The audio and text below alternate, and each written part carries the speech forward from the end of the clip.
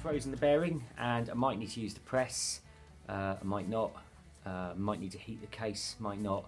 I'm just going to try a variety of things, simplest things first, see what works, see if it's going to be easy or it's going to be hard, as all jobs turn out to be on this engine.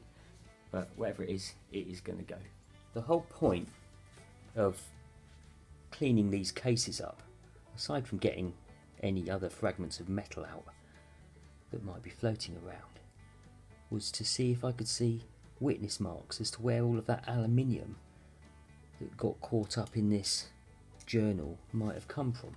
Well, when I say caught up in this journal, I mean caught up in this bearing that came out of this particular journal. And that's the lock tab there that I've bashed back in. That's the little cutout. But can you see?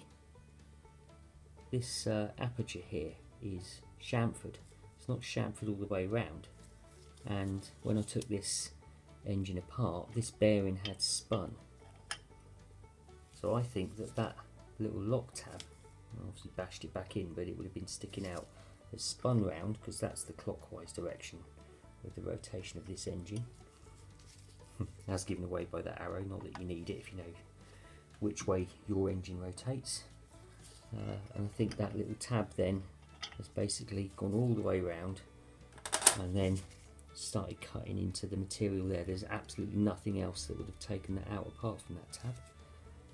And then that material has ended up inside here, which is where I dug it all out. Or some of it was actually floating around inside here. The rest of it was stuck to the end of the crank itself. So I think we have found the source of the problem. I didn't see it before I cleaned the cases, it was just all too dirty. But that is clear and evident.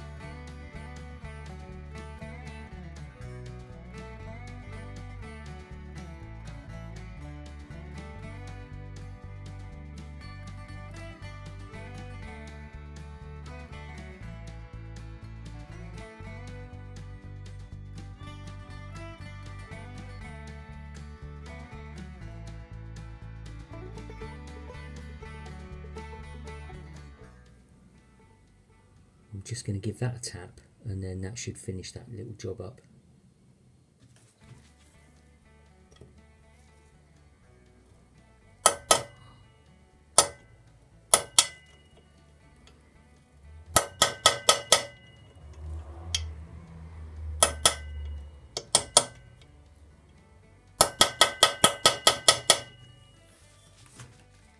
This was the driver set I was using to do this. These range from 18mm up to 74mm actually, and if you're interested to know, that was a 49mm diameter. Well, today all I wanted to achieve was press the bearing into the journal there in the simplest way possible, and I managed to do that just using my heat gun and a bearing driver set. It just means I didn't get to use my 6-ton press unfortunately, but that's for another day. I was much more happy though that I found the source of the aluminium that caused that bearing to lock up in the first place, so at least I can put that little mystery to bed. Anyway, in the next video I'm going to start to reassemble the whole thing, and that is going to involve a little bit of cleaning, but I'm not going to show that because it's just a little bit of cleaning.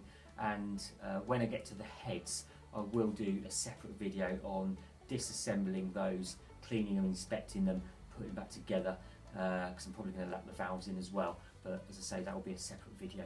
Anyway, thank you very much for watching. Don't forget to like, subscribe and share, and I will see you on the next video.